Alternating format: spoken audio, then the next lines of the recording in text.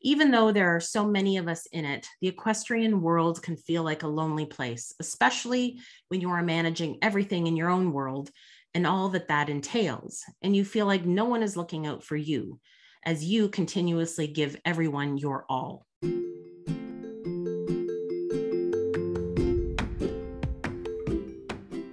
There is a depth and a breadth to our lives that largely goes unexplored. As an equestrian life mindset coach and host of this podcast, I am here to lead you on that exploration. Deep conversations covering topics in and out of the show ring with industry leaders and unsung heroes alike, sharing their stories and what makes their journey unique, but relatable at the same time. We all have stories to share and lessons to trade, something we've learned from a horse or from each other. So relax and be ready to listen with more than just your ears. I'm Tracey Mitchell. Welcome to Hitting Your Stride.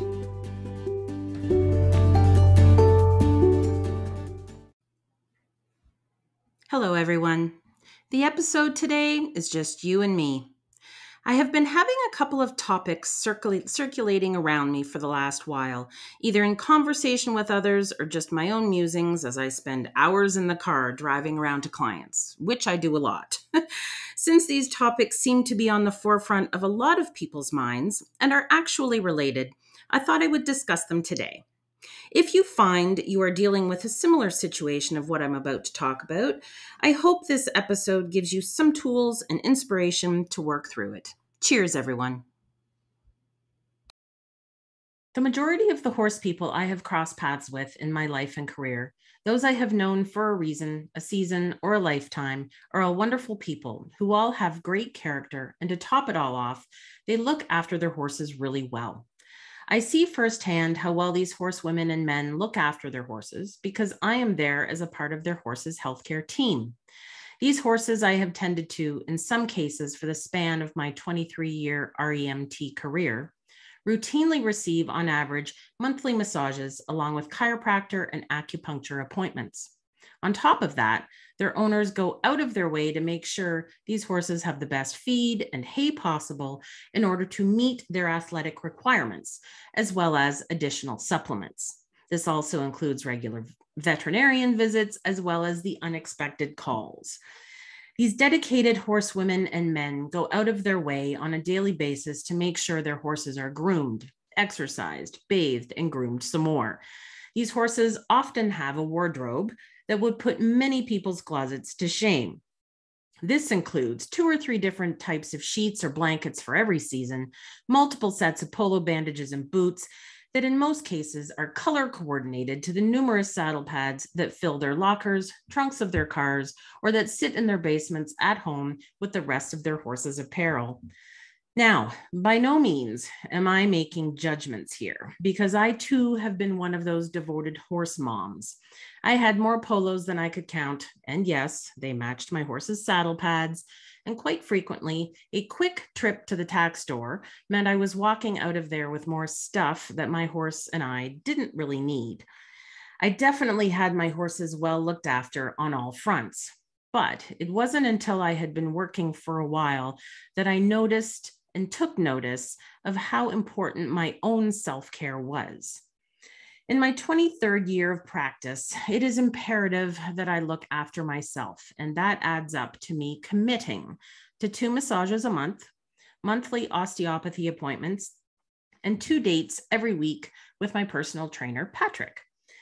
This schedule is something that I knew I had to commit to, both in terms of my finances and managing my time. I no longer bounce the appointments I have booked for myself or try to open up my self-care schedule at the request of others. Now, trust me, this was extremely hard for me to learn to do. It's in my nature to put others first, as it is in most people who have a love and a connection with horses, or any animal for that matter. My overall health, physical, mental, emotional, and especially my sense of self, is in a much better place since I have made myself a priority. Learning to invest in myself has been a big part of my personal development journey. I knew that in order for me to have a long, productive, and enjoyable career massaging horses without experiencing excessive or premature burnout, I had to make this investment. I also made another investment in myself when I ventured into the education process of becoming a life coach. Not only was this a big financial commitment, but it has been a huge time commitment.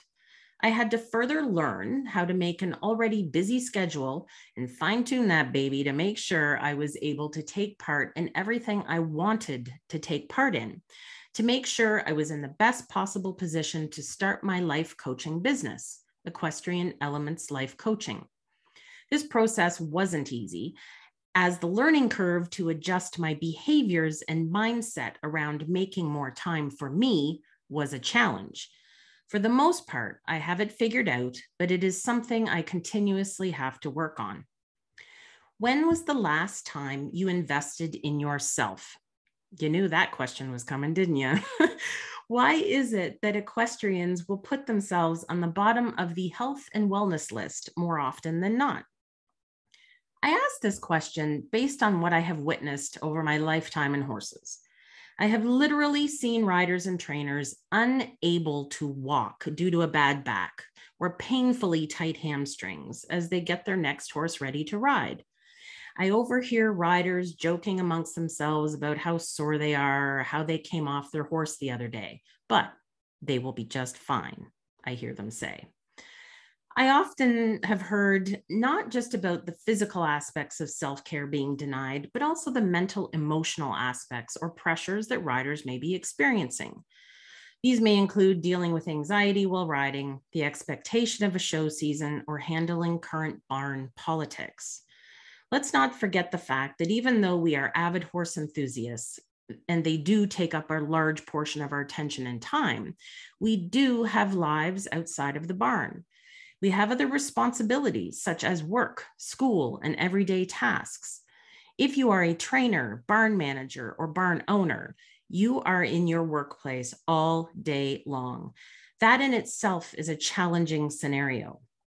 We have relationships outside of horses, family, kids, friends, and these people can also be felt as an added pressure as we try to foster, grow, and maintain them on a daily basis. We need those connections. Everything we have to do in a day adds up so quickly, sometimes to the point where in just a matter of hours, we go from having some time to ourselves to suddenly being swamped with things to do. And it can leave us feeling overwhelmed, tired, and drained, both mentally and physically. Think of how much more fun you could have with your horse if you looked after your health and wellness better, if you made yourself a priority. Think about how all aspects of your life would feel if you put you and what you need at the top of the to-do list. Is it time to invest in yourself?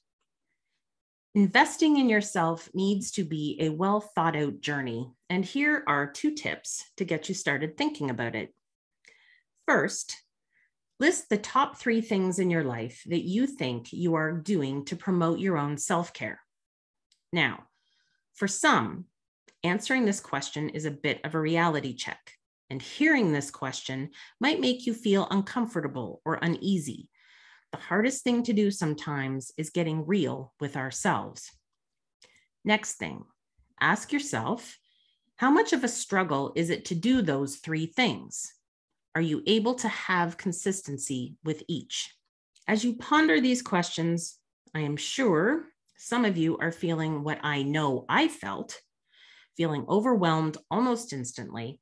And honestly, for me, there was a feeling of sadness, like I had been letting myself down and that I knew I had to do better for me. How do you know when you're burned out?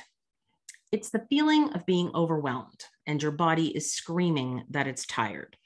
Or when you are working crazy hard, but not feeling like you're seeing positive results.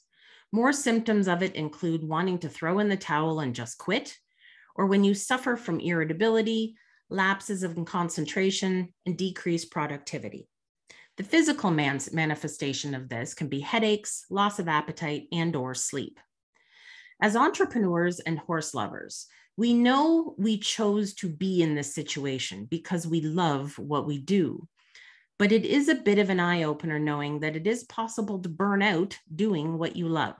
Even as I say that and think back to when I have experienced all of those signs and symptoms I mentioned during the development and the running of 3 businesses, knowing that I was approaching burnout, if not already knee deep in it, there was still a part of me that felt weak and like a failure because I wasn't able to keep up to not only the demands around me, but the demands and expectations I had put on myself. So if any of you are feeling any of this, you are not alone. Whenever I have been in a situation where I realize big changes need to be made in my life and surroundings, I sit down and reevaluate my priorities. I perform an audit on my life. I look honestly at everything and everyone in it and what changes can be made so that I can get my life back in a place where I'm feeling more in control of my days and where my emotional space feels lighter. This is not an easy task, and I sympathize with every one of you out there who are nodding your heads right now, knowing you too need to reassess your priorities. We find so much value in what we do on a day-to-day basis that it becomes tricky when trying to find that balance and sense of peace we all crave. As I mentioned at the beginning of this episode, I knew I had to make the time to invest in me, my self-care. I know it is easier said than done to make time for yourself outside of and away from the equestrian world, but it is possible. We often choose not to take a real look at our lives and the situations we have gotten ourselves into and just keep going along with the norm because it's easier and because the initial reaction we know we are going to have when we peel back the layers of the reality we've made for ourselves. As with most things in life, taking an honest look with open eyes at what is going on around us is the first steps you have to take here to truly be aware of what's actually going on. This is the first step. Things are never as scary as they seem once light has been shed upon the issues at hand.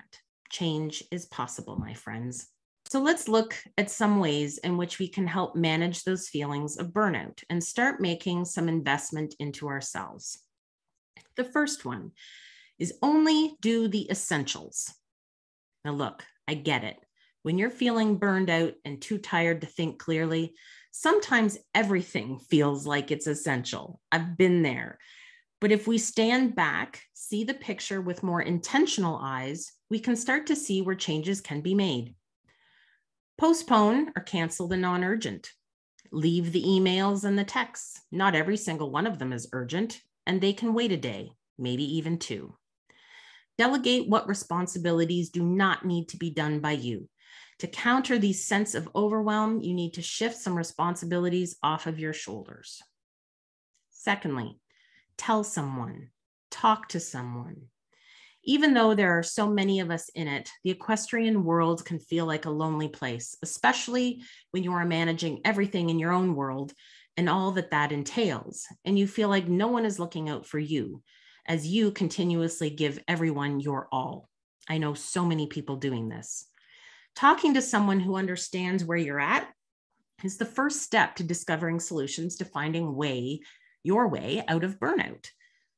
Find yourself a mentor or a coach like myself to help you sort through all those thoughts and confusion and help you find some tools to make your day-to-day and life more manageable. I have said this so many times. Those of us who find our way by making a living in the equine industry are all in the same boat. And by removing the mask of having it all together, there is an opportunity here for professionals to come together with the intention to learn from each other by listening, and in return, finding the chance to offer advice to those who are in search of it. The moment you open up and realize you are not alone is the moment things get a lot clearer. Thirdly, organize something to look forward to. Our calendars are often filled with things that we should be doing, or even things that look like quote unquote fun, but we aren't super excited about it. When was the last time you did something for yourself that wasn't horsey? What would you do for yourself if you had the chance? How about planning a day trip somewhere that doesn't have the end goal of coming home with a ribbon or two? As the world is opening up, book that tea or coffee chat with one of your best friends who you would love to see more often. If this person is also horsey, that is fine. Just make sure neither of you are wearing breeches and go enjoy some time away from the barn. If you are anything like me, the way I recharge is a day of going nowhere. I spend so many hours day after day in my car driving around to massage clients that for me to recharge, I need to do the exact opposite of that. So if lying around all day and enjoying your favorite shows you have recorded is what you need to feel more energized, then do it. If you need someone to give you permission to do so, then I give you that permission. I have been in this exact situation. I needed to hear from someone who understood exactly where I was at and that it was perfectly all right for me to have a day to myself, for myself, however I wanted to spend it. So I did it, and it was awesome. All right, the next thing you can do is get outside. And when I say get outside, I mean somewhere away from the barn. I know you are outside all day in the elements, and this time of year is horrible. But this is a different kind of intention we have here. There is nothing more soothing than finding a place in nature where you can sit or walk and enjoy the peaceful surroundings. For me, it's the water. I love to sit by the water. I find myself closing my eyes and just listening to my surroundings and taking big, deep breaths, fully filling my lungs, and then fully releasing that breath and all the stress I was carrying with it. For you, it might be a wooded area or a local park. If you are a winter enthusiast, this time of year is perfect for some snowy hikes, quietly observing nature along the way. No matter what you choose to do, being in nature can have a wonderful grounding effect on you. And at the end of your time outside, you can't help but feel more relaxed. Next, reduce the additional emotional stress. How many of us, friends, have been in a situation where we are already so much have on our plate and that one more thing gets added? And it's like, what is that old saying? When it rains, it pours. Chances are that when you are feeling the most fragile is when the world decides to pile it on. A friend or family member says something to hurt your feelings, or if your furnace at home breaks, the water pump at the barn gives up the ghost, and so on and so on. This one might be a bit more challenging to enforce, and we can never predict those things that come out of nowhere, but we can learn to manage how we respond to some of the things that can cause us undue emotional stress. An example might be learning how to not get involved in your friend's latest relationship drama, or when you hear the latest gossip around the barn, you can choose to not engage or even listen. Or how about not letting that client push your buttons anymore? Find a way to remove yourself from these situations, but choosing a different route. You know, at the end of the day, you will feel much better about your day and where you are at if you aren't carrying around other people's heaviness around with you. Do what you need to do for you. Leave the email unread. Ignore the calls. You're human. You can't be there for everyone all of the time. This is what we call instilling boundaries into your day, and for some of us, into the evening hours as well. Saying no can be one of the hardest things to do. We have chosen to be in an industry of service, and in most cases, we are happy to serve. There does come a time where we are allowed to step back to make sure that we don't give away so much of ourselves that there is nothing left at the end of each day for ourselves. My final point here is one that took me a bit to fully grasp and understand, especially when I was in those moments of feeling fully overloaded and like there was no extra time in the day for me to accomplish anything more than I was already doing. So here we go. In order to have more time in the day to yourself, you must be more organized. Now, what I initially found laughable about this suggestion is that I thought I was already organized to a T. I am a planner. I live my day to day with my date book and my to-do list attached to me. How could I be any more organized?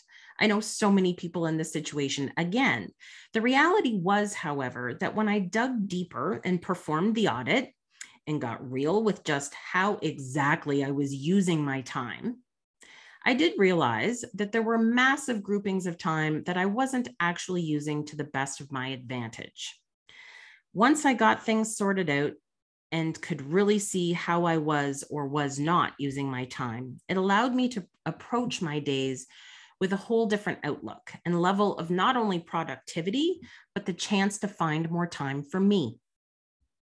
Lastly, let's see every challenge as an opportunity to grow.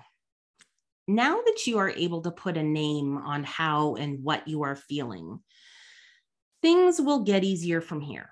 Here is where the growth mindset comes into play. Every time you find yourself on the other side of a challenge you have completed or conquered, however you want to call it, you know that you have taken another step forward in your own path of personal development. With every challenge comes along with it something we can learn about the situation and, more importantly, about ourselves. What we want in our lives, who we want in our lives, and what we want our lives to look like. I'm not here to fool anybody into thinking that any of this is easy.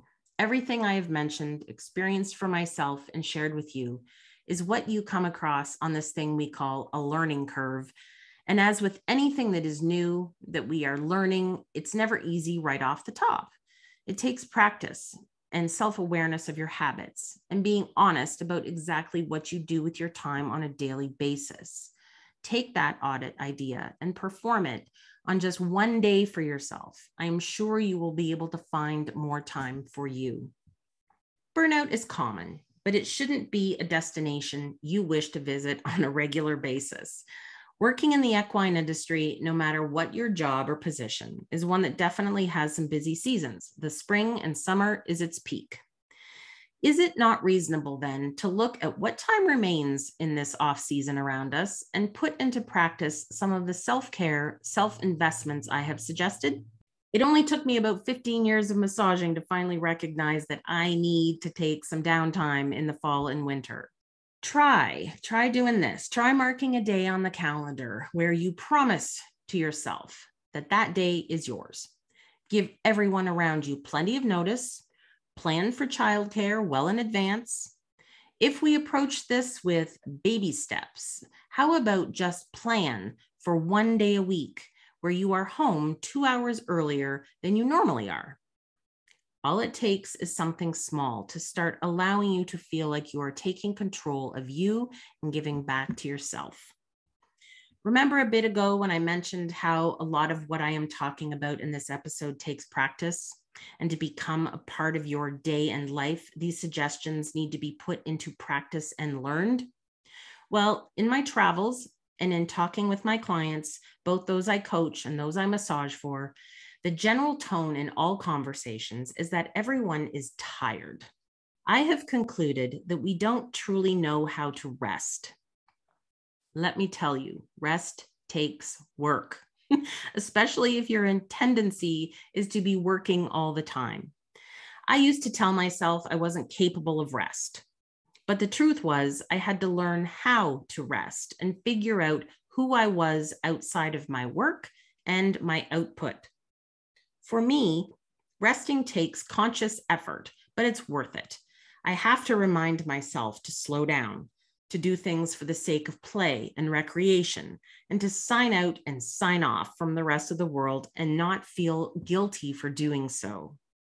You are not alone in this journey. It is so important to recognize that taking on less, allowing yourself time to rest and unplug, and setting yourself up with systems that allow you to step away from the barn or your business once in a while is not being lazy. It is necessary. It is the healthiest, most efficient thing you can do for yourself, your business, and the important relationships in your life. Think back to all the things you do for your horse: the right food, the proper training, the right equipment to help it succeed. all of the extra complementary health care that you do, all of it is important.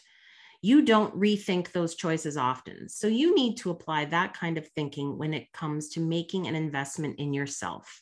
Self-care is key to avoiding burnout, and you deserve to love what you do, both with and without your horse. So friends, I hope what I have shared here with you today encourages you to make a solid investment in yourself. Take care, and until we chat again, keep hitting your stride.